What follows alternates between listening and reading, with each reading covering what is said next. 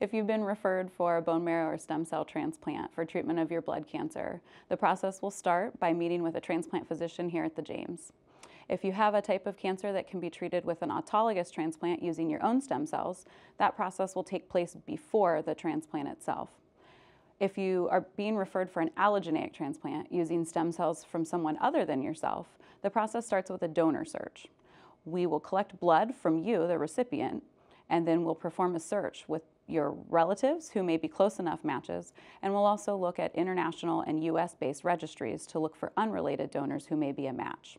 The process of looking for a donor typically takes 4 to 6 weeks because of the time taken for lab tests on both your results and on your donor results.